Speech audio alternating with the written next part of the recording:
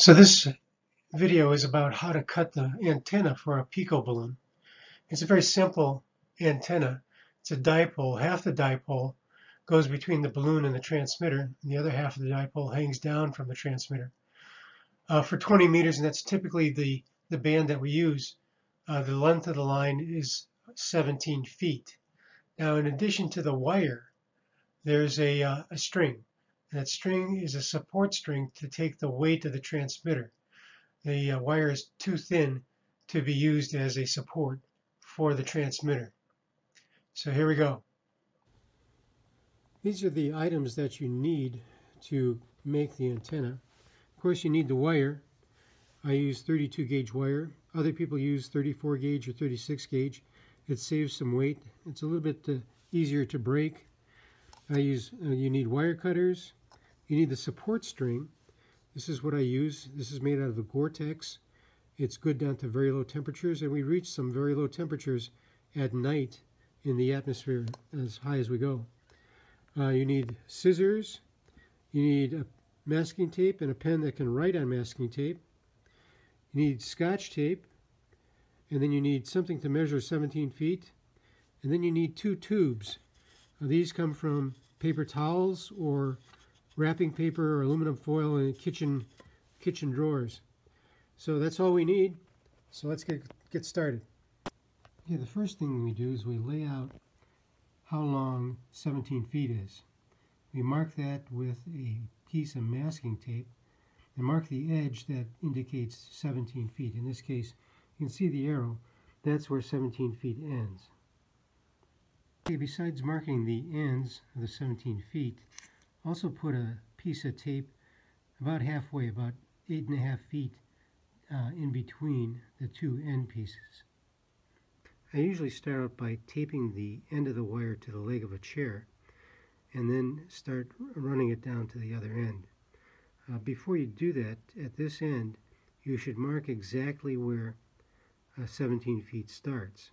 It's always a good idea to leave extra wire at both ends of the cut, because you may have a mistake. You may have to cut some off at one end when you're putting it together.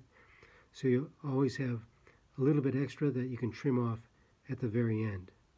Okay, here you can see I put a piece of tape on the wire that marks where 17 feet begins. Okay, so then after unrolling the wire, I put another piece of tape on the wire and mark where 17 feet ends. So the next thing we do is we lay out the supporting string, and that's the similar process.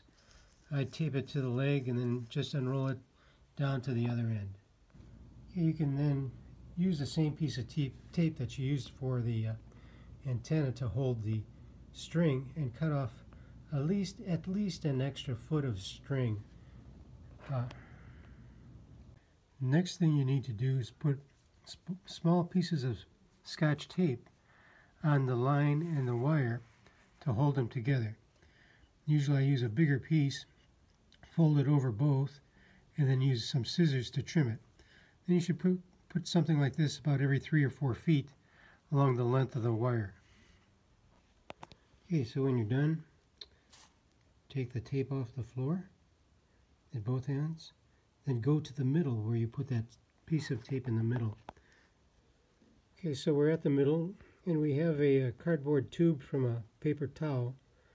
And what we're going to be doing is we're going to tape the antenna to the center of the roll. Then we're going to roll up both ends simultaneously in the same direction. The reason why we're going to do that is because then when you, if you rolled everything up from the bottom, what you really want is the antenna on one part and the balloon on the other. And that'd be very difficult to unroll when you have two objects on each end of the string with it rolled up. Okay, so here we have the rolled up antenna ready to attach to the balloon and the transmitter. This end will go and be attached to the balloon. This end will go and be attached to the transmitter. And one thing nice is that then you can just pull on this tube and the entire antenna will then unravel. Okay, now we're ready for the last step. I actually have got my transmitter hanging down below the solar panels. I've got the wires connected to the top antenna and the bottom antenna. And this is what I use to keep the solar cells safe, and I use this to transport the system out to the field and launch from there. One thing I wanted to show you was that remember the markings were exactly 17 feet that we made?